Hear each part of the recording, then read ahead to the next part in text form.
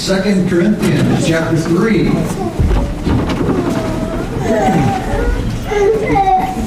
title of today's sermon is The Gospel of Grace is Truly Glorious.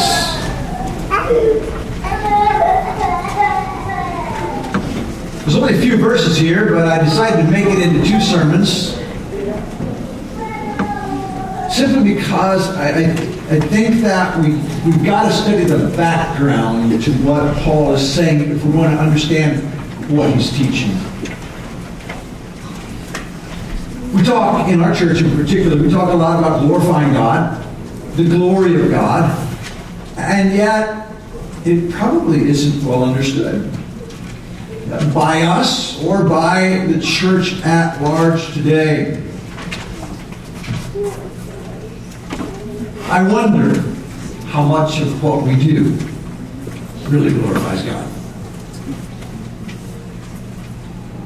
If Jesus were here, we're not talking about the singing, we're not talking about the offering, we're not talking about what we wear, but our very hearts, would we sing? Or are we hiding sin in our heart? Have we really come face to face with the glory of God and been changed by it? Stand with me, and you can follow along as I read 2 Corinthians chapter 3, verses 7 through 11.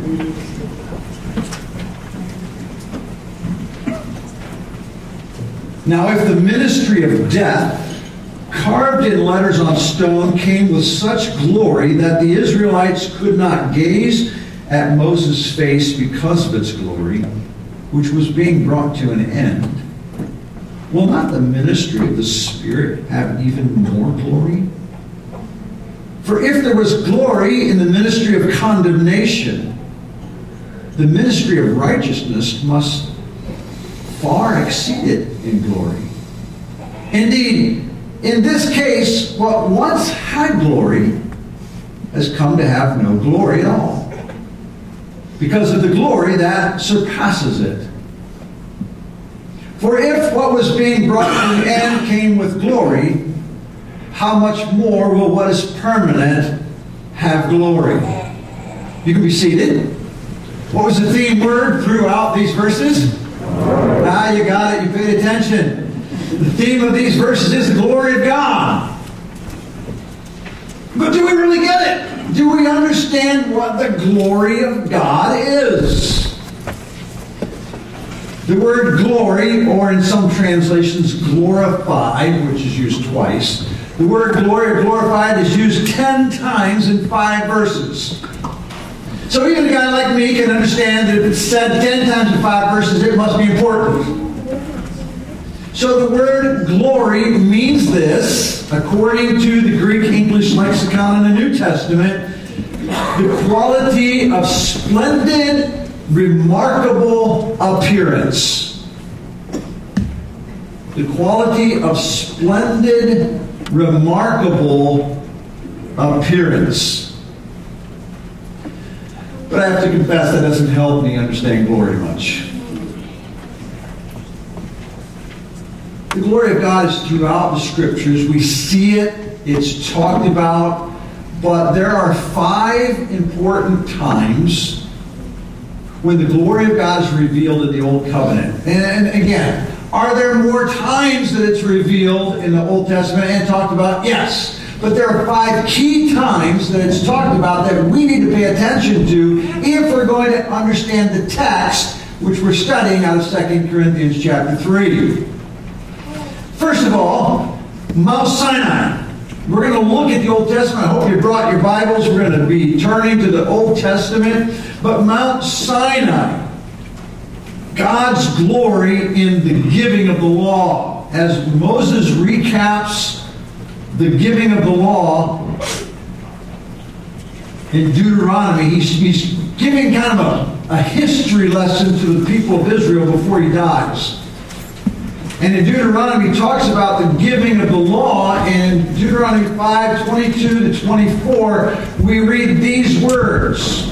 Right after he tells them, this is what the law is, the Ten Commandments. These words the Lord spoke to all your assembly at the mountain out of the midst of the fire, the cloud, and the thick darkness with a loud voice, and he added no more. And he wrote them on 2 tablets of stone and gave them to me.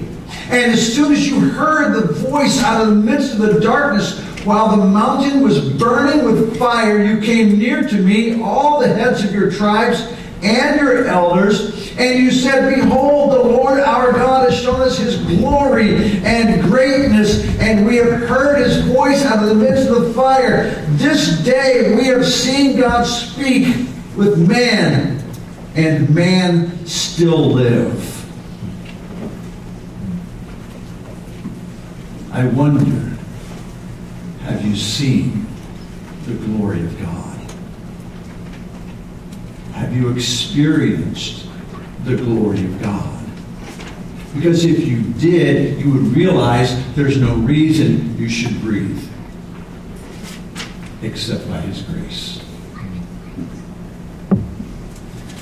Mount Sinai, the giving of the 10 Commandments. It's also recorded in Exodus chapter 20. We'll be looking at that later on as we go through this series. Exodus chapter 20 is the giving of the law as recorded by Moses right after it occurred. The second time that it's important for us to understand this glory of God being revealed is the tent of meeting. Now, the tent of meeting is different than the tabernacle, though tabernacle is talked about for the tent of meeting. The tent of meeting originally was a tent put up where Moses met with God. God then later gave instructions for the building of the tabernacle, which inside it housed the new tent of meeting. So they're kind of interchangeable, but the tent of meeting is the one we're going to talk about, is the very first one where Moses met with God.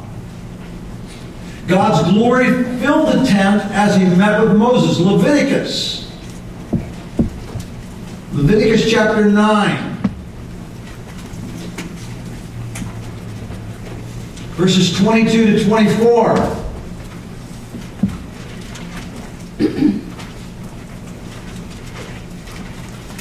They've been presenting offerings before the Lord, and Moses is about to meet with God in the tent of meeting. And in verses 22 and 24 it says, Then Aaron lifted up his hands toward the people and blessed them.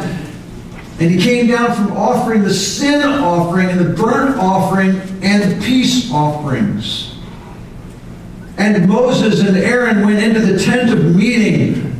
And when they came out, they blessed the people, and the glory of the Lord appeared to all the people. And fire came out from before the Lord and consumed the burnt offering and the pieces of fat on the altar. And when all the people saw it, they shouted and fell on their faces. I wonder, have you seen the glory of God? Or has the Old Testament just become story time? Imagine the people of Israel coming out of Egypt, having just witnessed the 10 plagues that decimated Egypt. The Egyptians driving them out, their rebellion, God's judgment, but we find that God is so patient with them, and there's this tent that's put up by Moses. God chooses to meet with Moses on a regular basis in this place called the tent of meeting. And what we know as the Shekinah glory of God comes down in a pillar of smoke and fills that tent of meeting, and Moses is able to go in, and the scripture says, and he talked with Moses face to face as a friend talks with a friend. Have you met with God? When you read the scriptures, are you just reading words, checking off a list so you're not feeling guilty about not reading the Bible?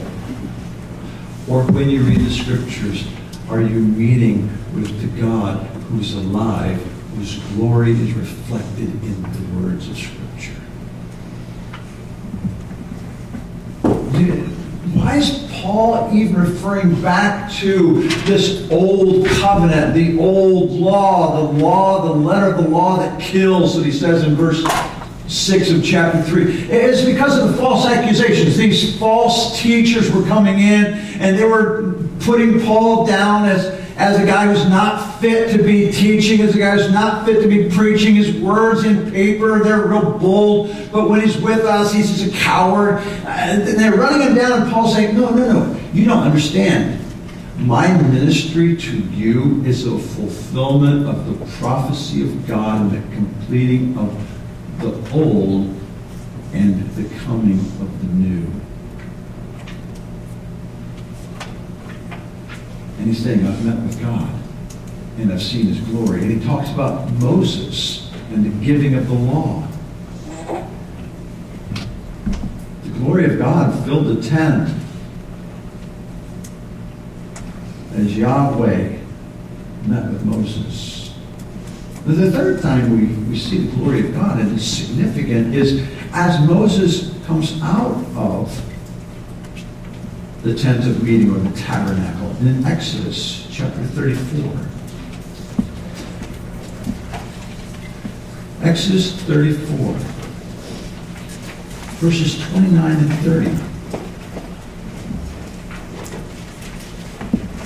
In this case, what's happened is that God's given Moses the law, the people have sinned. Now Moses goes back up onto the mountain. And notice, if you've got your scriptures open, notice back in chapter 33 of Exodus.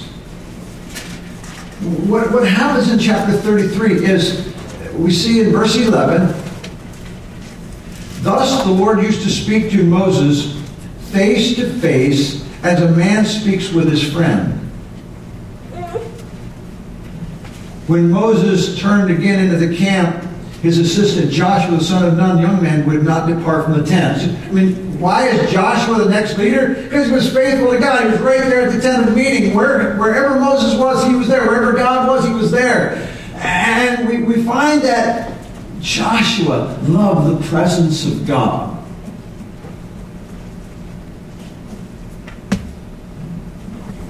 But Moses broke those tablets when Israel sinned.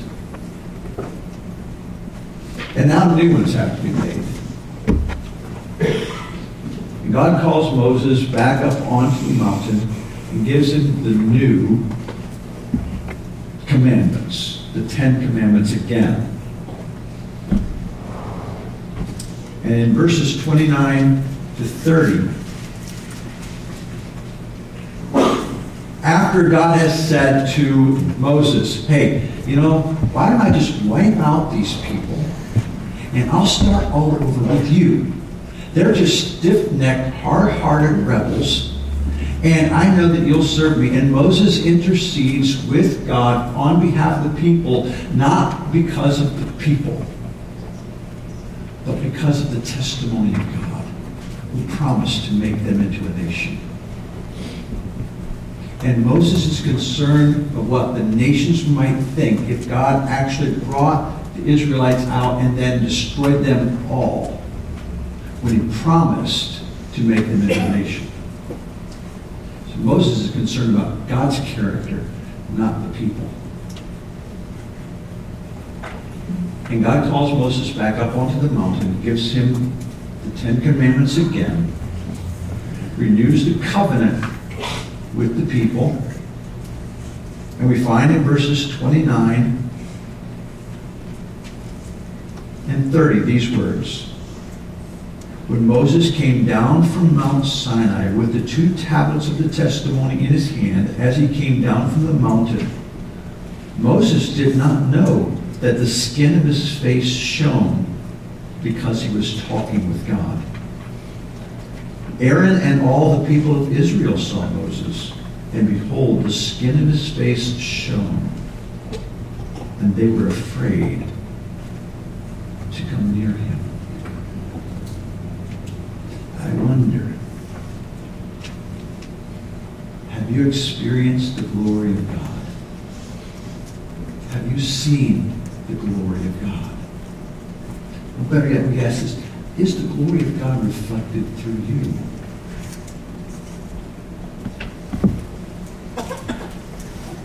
The most holy place is the next one.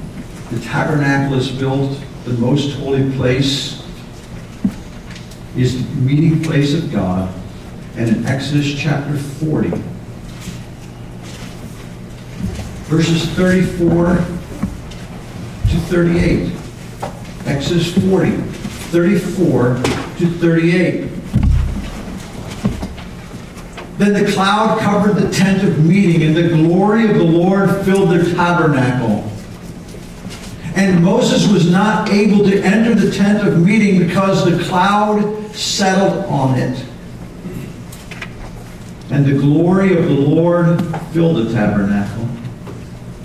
Throughout all their journeys, whenever the cloud was taken up from over the tabernacle, the people of Israel would set up. But if the cloud was not taken up, then they did not set out until the day that it was taken up. For the cloud of the Lord was on the tabernacle by day, and fire was on it by night, in the sight of all the house of Israel throughout all their journeys. Now imagine this sight, if you will. Wouldn't you think that the experience of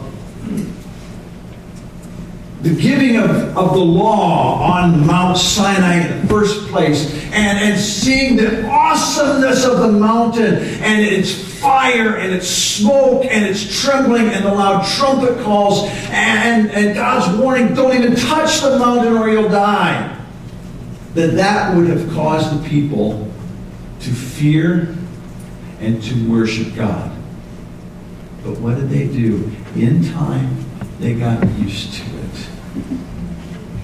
In time, it became mundane and ordinary.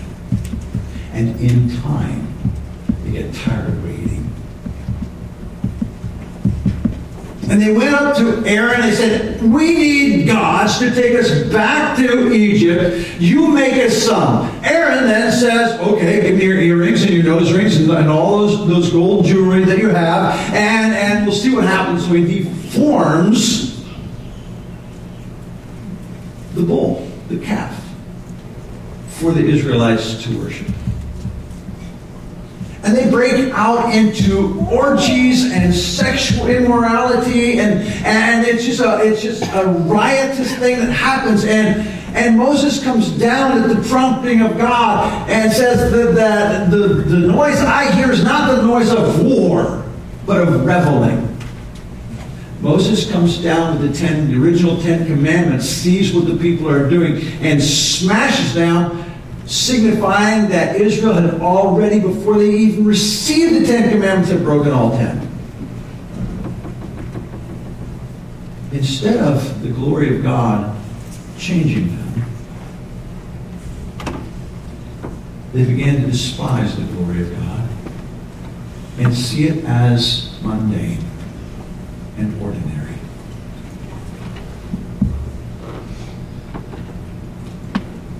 Moses meets with God, and the people still grumble against Moses. I wonder who the right leader is. And Moses says, well, let's let God figure it out. And he meets with God, and he says, this is what's going to happen. All you people, you're going to have your censers. You're going to stand, all your leaders in rebellion, you're going to stand at your tent door with your censers, and we're going to see who God decides to lead the people. And on that day, Korah's rebellion ends in destruction as the earth opens up and swallows him, and 72 other leaders of Israel are burnt to ash. And the people rebel against Moses' leadership. See the glory of God, but nothing changes inside. There's a little external fear. Stinks to be those guys. But I'm not really going to respect Moses' leadership because I have my own free will. I can do what I want. Moses' face is shining. The people are freaked out by his shining face. Aaron cover his face with a veil. Because they can't stand, they can't bear to look at the glory of God even reflected in the face of Moses. You would think that that would keep them from sin, but it doesn't. It becomes mundane. They get used to it. The glory of God, oh, boring. We need excitement.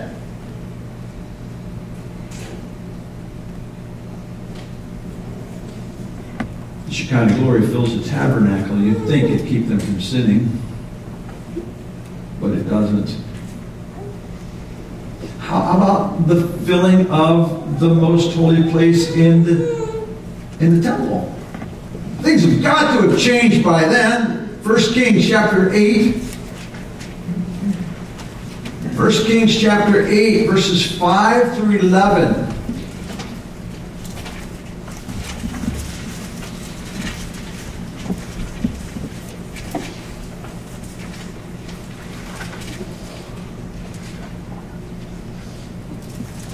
The temple's been built. The Ark of the Covenant has been put inside the most holy place. Verse 5 of 1 Kings 8, and King Solomon and all the congregation of Israel who had assembled before him were with him before the ark, sacrificing so many sheep and oxen that they could not be counted or numbered. Then the priests brought the ark of the covenant of the Lord to its place in the inner sanctuary of the house in the most holy place underneath the wings of the cherubim. For the cherubim spread out their wings over the place of the ark, so that the cherubim overshadowed the ark and its poles. And the poles were so long that the ends of the poles were seen from the holy place before the inner sanctuary, but they could not be seen from outside. And they are there to this day, meaning that day that this was written. There was nothing in the ark except the 2 tablets of stone that Moses had put there at Horeb, where the Lord made a covenant with the people of Israel when they came out of the land of Egypt. And when the priests came out of the holy place, the cloud filled the house of the Lord, so that the priests could not stand to minister because of the cloud. The glory of the Lord filled the house of the Lord. You would think that that awesome experience would have kept them from sinning. You would think that Solomon, who spoke with God and God spoke with him, and had this awesome experience, would have been kept from sinning. But it didn't keep him from sinning. He went right on sinning. And we find that the God's declaration of Solomon at the end of his life is that Solomon did evil in the sight of God.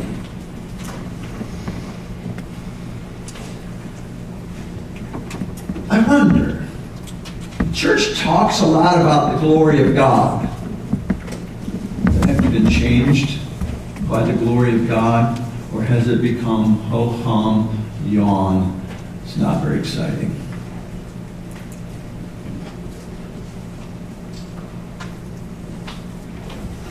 The other significant time that we see the glory of God is in the covenant curses on Israel. The covenant curses on Israel. God's glory is seen in the judgment and exile of Israel and Judah and the establishment of the new covenant. See, here's the problem. Before we read that, here's the problem. That the giving of the law, that first significant event in which we see the glory of God and in which Paul is referencing in 2 Corinthians chapter 3, that giving of the law never changes people. See, because it's just rules. They're wonderful rules given by God himself. Yeah, there's rules. Kind of be nice if we obeyed them, but it's okay. We know that everybody sins, so don't get all worried about the 10 Commandments. That's Old school. New school is God is love. That is, He is love. But that idea, that tweaking is from the enemy to keep people from being born again. Because the purpose of the law, and a lot of people say, well, if you ask them, how do you plan to get to heaven? Well, if they believe in heaven, I'm trying to be a good person. Upon what basis? Either a subjective basis, I'm not like so-and-so, or it's I'm trying to obey the Ten Commandments, which is an absolute impossibility. Israel had the Ten Commandments. They had the law. And they failed to live it. They saw, and their history was that they saw the glory of God. Not just in these times, but there are many other times that they saw the glory of God. But these significant times in their history, they saw the glory of God. And it made a momentary impact in them as a nation, but quickly they fell away. Jeremiah chapter 29, if you'll turn there. Jeremiah 29. Verses 17 through 19.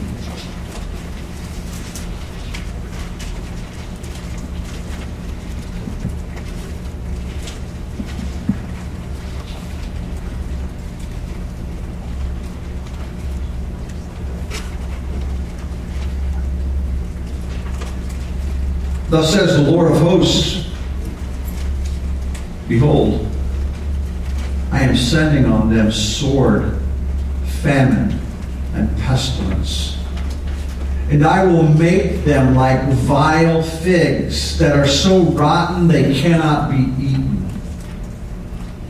I will pursue them with sword, famine, and pestilence, and will make them a horror to all the kingdoms of the earth, to be a curse, a terror, a hissing, and a reproach among all the nations where I have driven them, because they did not pay attention to my words, declares the Lord. What kind of words? That I persistently sent to you by my servants the prophets, but you would not listen, declares the Lord. The history of the nation of Israel, and turn back to Exodus, we'll give you this little background to Exodus chapter 19. Not in your notes, but Exodus 19,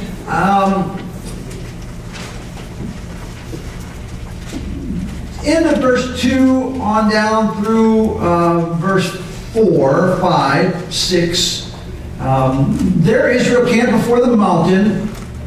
Verse 3, while Moses went up to God, the Lord called to him out of the mountain, saying, thus you shall say to the house of Jacob, and tell the people of Israel, you yourselves have seen what I did to the Egyptians, and how I bore you on eagle's wings and brought you to myself. Now therefore, here's the covenant. Now therefore, if you will indeed obey my voice and keep my covenant and promise to make you into a great nation, you shall be my treasured possession among all peoples. For all the earth is mine, and you shall be to me a kingdom of priests and a holy nation. These are the words you shall speak to the people of Israel. And in God's covenant with the nation of Israel, they were to be His kingdom people. They were to be His covenant people. And only believers become covenant people of God. Inside the nation was this mix of believer, unbeliever. And though the men of Israel were circumcised in the flesh, most of them were not circumcised in heart. They seen the glory of God. They heard God speak. They'd seen the mountain. They'd witnessed His miraculous wonders. And there was no change inside. See, a lot of people say, oh man, if God would just do a miracle today, people would believe. No, they wouldn't. Because they can't. Because outward signs don't change inward things, issues. Can't do it. Israel had all the signs. Israel had the promises. Israel had the covenants. Israel had the law. Israel had the prophets. Israel had everything that God could give them, except they were not, as a whole, regenerated by the Spirit of God. There were people inside Israel who were true Israel, who've always been born again by the Spirit of God. But as a nation, they rejected God. As a nation, they turned their backs on God. And as a nation, God judged them. He sent the Assyrians into the northern 10 tribes, decimated them, and the northern 10 tribes were wiped out forever, meaning as a nation. He sent the Babylonians into the southern two tribes, sent them into exile, and unified the nation of Israel when He brought them back out of the exile in Babylon after 70 years of captivity. But they went back on sinning. They went back to their sin. And God says, look, I'm going to destroy you. Jeremiah chapter 31, shortly after God's promise to destroy them, to judge them, He makes this statement in chapter 31, verses 31 to 34. We already read in Exodus 19, beginning at 2 to 3, down God's promise to make them a people of His own. But notice the wording. Verses 31 to 34 of Jeremiah 31. Behold, the days are coming, declares the Lord, when I will make a new covenant with the house of Israel and the house of Judah. Not like the covenant that I made with their fathers on the day when I took them by the hand to bring them out of the land of Egypt. My covenant that they broke. Though I was their husband, declares the Lord. But this is the covenant that I will make with the house of Israel after those days, declares the Lord. I will put my law within them, and I will write it on their heart. No longer on stone, now it's on the heart. And I will be their God, and they will be my people. And no longer shall each one teach his neighbor and each his brother, saying, know the Lord, for they shall all know me. From the least of them to the greatest, declares the Lord. For I will forgive their iniquity, and I will remember their sin no more. The new covenant is established in the blood of Jesus Christ. The old covenant was established on stone. Didn't penetrate hearts. Without the Spirit of God, it's just stony words on stony hearts. As we read before, written with a pen of iron and a diamond tip, and they still will not turn. Why? Because the Spirit of God has to transform people. The Spirit of God has to regenerate people. The law doesn't regenerate. And anybody who thinks they can get to heaven because they're good enough doesn't understand the purpose of the law. The 10 Commandments can only minister death to sinners. That's their purpose. They can only minister death to sinners. Now, there's still beautiful words. There's still glory in the 10 Commandments, the Decalogue. Why? Let me give you a couple of reasons. First of all, maybe most important, God carved the Decalogue in stone. God carved it. He did it. They're His words. Paul says this in verse 7 of chapter 3, 2 Corinthians 3:7. Now, if the ministry of death, that's the Decalogue, carved in letters on stone. Now, the verse goes on, but understand this point. The Decalogue, the Ten Commandments, is the glory of God revealed in that He wrote it. It's His law. But the law doesn't save. The law brings death. Exodus chapter 24, verse 12. Exodus 24:12. The Lord said to Moses, "Come up to me on the mountain and wait there, that I may give you the tablets of stone with the law and the commandment which I have written for their instruction." This is the finger of God writing on stone for the people. Wouldn't you think? You know, people say, "I just wish God would sit down and have a chat. I wish, he'd tell me in a letter. I wish I'd get a phone call." In our day and age, a tweet, an email, it doesn't matter. See, He's communicated. He's communicated in His Scriptures. How you doing with that? Do you love the law? Do you love the Word? Or is it just check off if you can read it? How are you doing with the very letter of God to you? The purpose of the law is to bring death. That's a good thing. Paul, in Romans, we're not going to turn there, but Paul says, "I would have known what sin was except for the law. And once I knew it, I died." That's the purpose of the law, to bring us to the end of ourselves. Exodus chapter 34, verse 1, the Lord said to Moses, now this is the second giving of the law, "Cut for yourselves 2 stone tablets, like the first, and I will write on the tablets the words that were on the first, which you broke." That last statement, "which you broke," doesn't just mean that He smashed. It means that you violated as a people.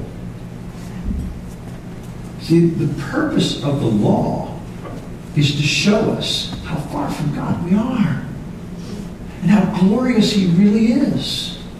How so superior to us He is, and how sinful we really are.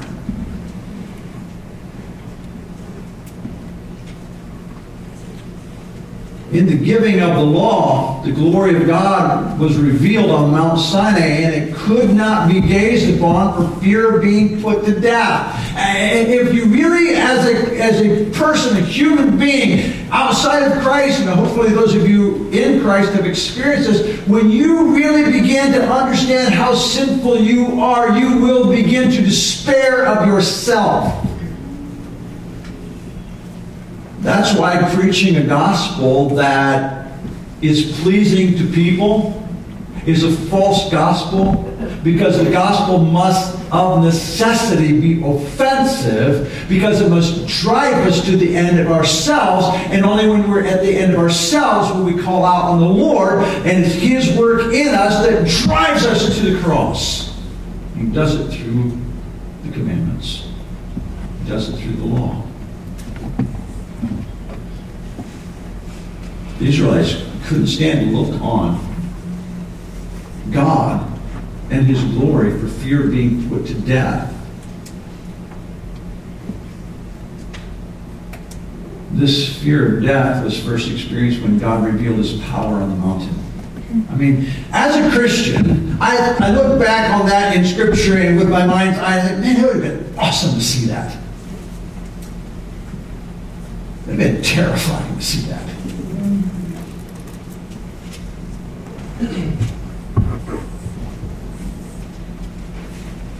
Again, verse 7 of 2 Corinthians 3, "Now if the ministry of death carved in letters on stone, came with such glory. It was not a light thing. You remember Uzzah. It's not a gun. Uzzah was behind the oxen cart as it hauled the Ark of the Covenant back to Jerusalem, and David is leading it, and he thinks he's doing right. The oxen stumble, the cart's about to tip. Uzzah's afraid that the Ark of the Covenant is going to fall out. He fall off. He reaches out, he touches it, and immediately he dies. Does it like the ark have electricity in it? No. This is God and His holiness. It says, you don't get to approach me any way you want. He is so holy that we must approach God on His terms, not ours. We don't get to figure out and make up our own rules about how we approach Him. We must always approach God on His terms. Uzzah, who was trying to be helpful, reached out and touched that which was more holy than him, and he died. You see, coming in contact, spiritually, coming in contact with the holiness of God kills us. It brings death to us. And that's what Paul's saying. Look, those letters carved in stone, they only minister death. Again, verse 7. Now, if the ministry of death, carved in letters of stone, came with such glory that the Israelites could not look on the face of Moses or Moses' face because of its glory, which was beginning or being brought to an end. Moses represented God to the people, but he represented death to the people, as God's glory was reflected in Moses' face. Exodus chapter 20, verses 18 and 19.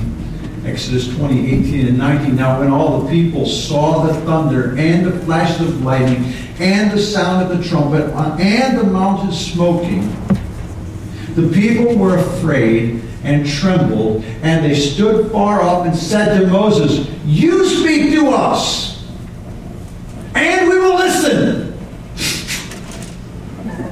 Really? But don't let God speak to us lest we die. That is a hard heart. That's a hard heart. Moses, you just tell us what God wants and we'll surely obey you. But we're afraid we're going to die if we speak to God. Yes, you need to die. Spiritually, you need to understand how sinful you really are, how separated from God you really are, and only looking at the glory of God in the law brings you to the end of yourself. Otherwise, you go through life thinking, I'm pretty special. Look at me. As if somehow you woke up today by your own will. As if somehow today you were able to dress yourself of your own will.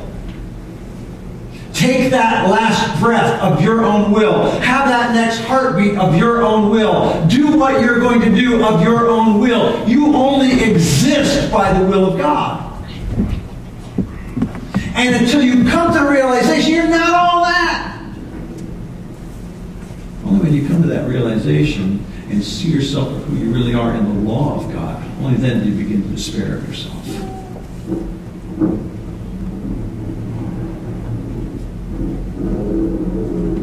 Fear was next revealed when the glory of God was seen reflected in the face of Moses.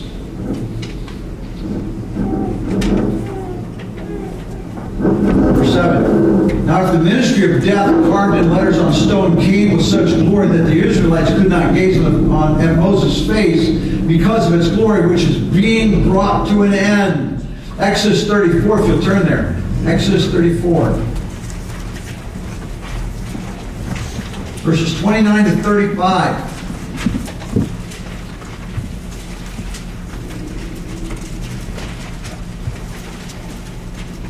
Exodus 34, 29 to 35. When Moses came down from Mount Sinai with the 2 tablets of the testimony in his hand, as he came down from the mountain, Moses did not know that the skin of his face shone because he had been talking with God. Aaron and all the people of Israel saw Moses, and behold, the skin of his face shone, and they were afraid to come near him. But Moses called to them, and Aaron, and all the leaders of the congregation returned to him. Apparently they started moving away. They returned to him. And Moses talked with them. Afterward, all the people of Israel came near, and he commanded them all that the Lord had spoken with him on Mount Sinai. And when Moses had finished speaking with them, he put a veil over his face. When Moses went in before the Lord to speak with him, he would remove the veil until he came out. And when he came out and told the people of Israel what he had commanded, in verse 35, the people of Israel would see the face of Moses, and the skin of Moses' face was shining. And Moses put the veil over his face again until he went in to speak with him. The people should have said, "We have an awesome God. We are so undeserving of even being called a people of God. We are so undeserving of having God's special attention on us that He would bless us and bring us out of slavery and bring us to the promised land or point us to the promised land." But they didn't. He said, "Moses, we want you to put a veil over your face. You cannot handle looking at the glory of God." Scott Hafeman in the NIV application commentary on 2 Corinthians said this, and I think this is so true. The veil not only preserves Israel from being destroyed, it also keeps her from being transformed. See, when you do this to God, when you want God not to speak to you, what you're saying is, "I don't want to be transformed."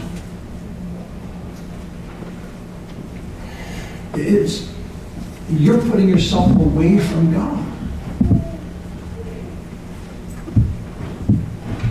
We're going to get to 2 Corinthians chapter 4 when we'll read that the veil is still over their face.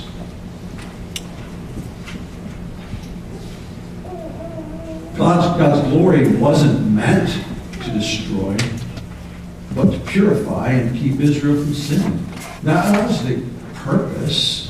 It was to purify her and to keep her from sinning. The law tells us what God's requirements are. In verse 20, Moses said to the people, "Do not fear. Don't be afraid. Don't freak out. For God has come to test you, that the fear of Him may be before you, that you may not sin." And what happens is, when we take God's Word, God's law, which is written in stone, and we say, "Look, let's remove it. We don't want to hear it. We don't want to see it. We're going to claim this false separation of church and state. We don't want God to speak to us even through the 10 Commandments." What they're really saying is, "I don't want to be transformed. I don't want God to speak to me. I'm happy the way I am."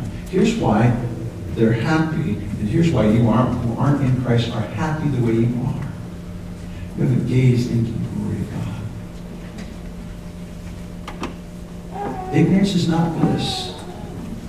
When you gaze into the glory of God, when you see Him for who He is, when you see yourself for who you are, you will despair of yourself, and you will call out to the Lord. The glory of God reflected in Moses' face was veiled to signify the destructive power of God on sinners who refuse to obey His law.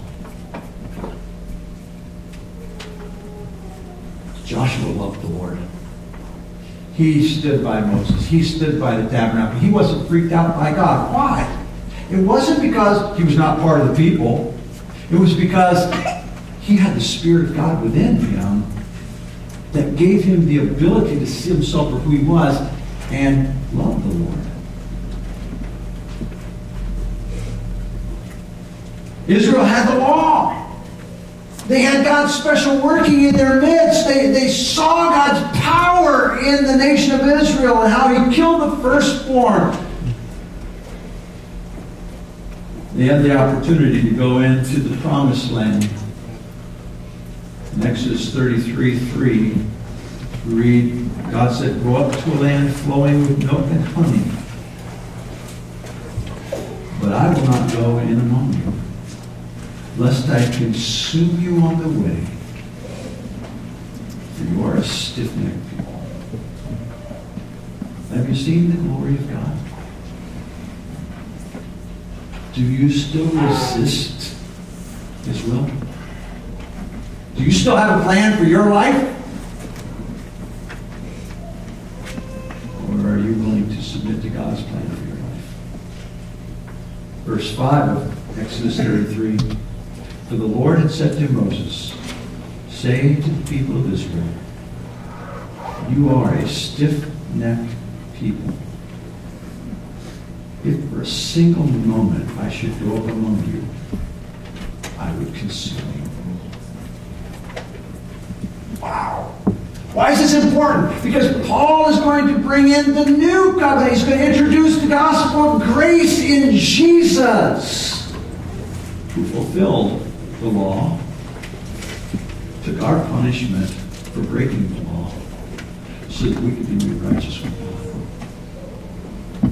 If you've never received Jesus Christ as your Savior, you're either stiff-arming God and saying, "I can handle life myself," or you just think too well of yourself because you haven't really looked at the Scriptures and seen how evil the heart of man is. Only in Christ will you find the glory of God and not be afraid. Would you stand with me?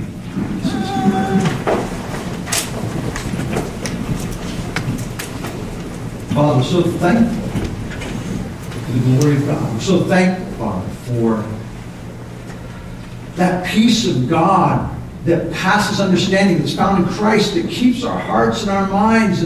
And Lord, while we are brought to despairing of ourselves because of your law, and we are law breakers, we find peace, not because of anything that we have done, but because of what you have done for us through Jesus Christ, who loved us and gave himself up for us.